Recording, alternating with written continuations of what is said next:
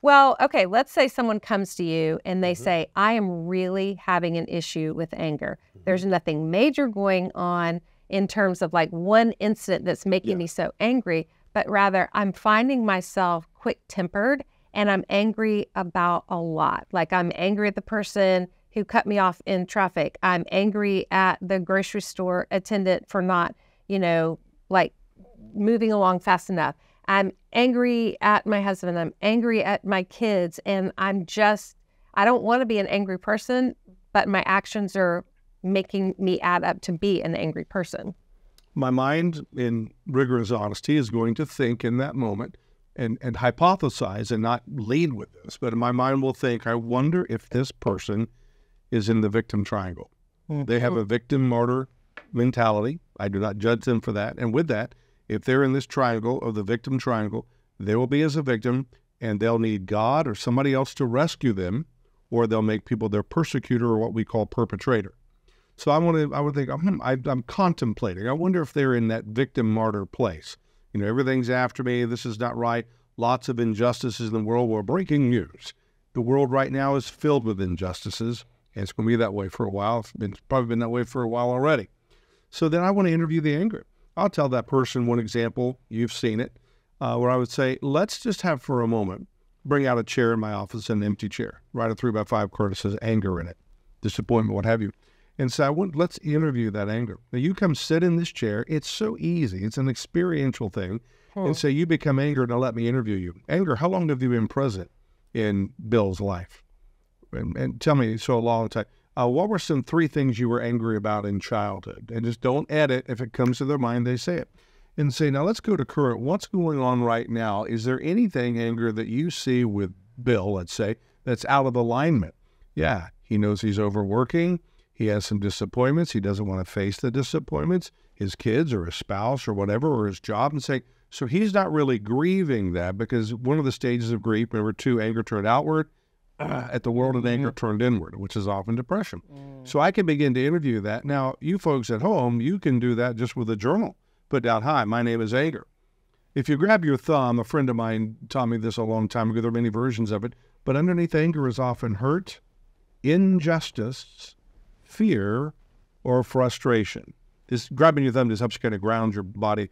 Hurt, injustice, fear, frustration. Hurt is, I'm hurt. And say again, you interviewed anger and found out her name was hurt. Injustice, hurt, injustice. Change it to injustice, and this will spell huff. I'm in a huff.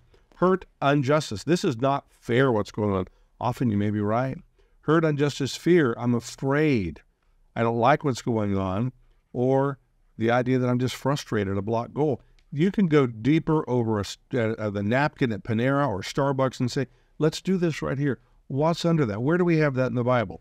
Proverbs 20, verse 5, the purposes in a person's heart are deep waters. You need to not snorkel, but do a little scuba and say, let's think beneath, let's go a little lower and say, tell me more. 3 words, tell me more about that. I find the average person, without having to go to counseling, can sit down with someone and say, you know what, I think that's what it is. Here come the tears. Here comes something else. Here comes past betrayal and something new. A friend also betrayed their spouse, and now you have PTSD.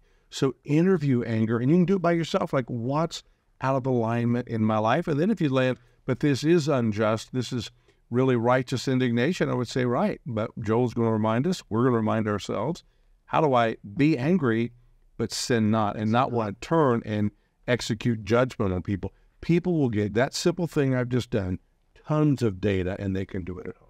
I like that a lot. And then I would add, if I might, a second question. Please. So it's like, okay, I'm hurt. So I'm interviewing anger and I discover I'm hurt or I'm frustrated. And whichever of the 4 that you land on, and then add this question. And this is the story I'm telling myself. Brilliant. Because when you add on, and this is the story I'm telling myself, that's where you can pick up on, I feel like everyone's out to get me.